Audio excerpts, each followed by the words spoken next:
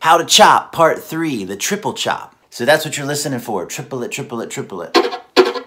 So most people just do this as a backwards motion towards their face, and that's good, that's the main motion. But I'll give you a little trick. If you make a J or a hook with your pinky while you're doing it, you introduce some horizontal motion in there as well, which I think you'll find helps you get that signature triple chop sound a lot easier.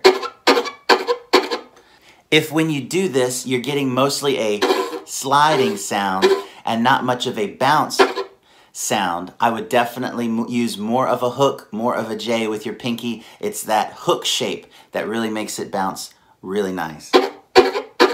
Chop, chop.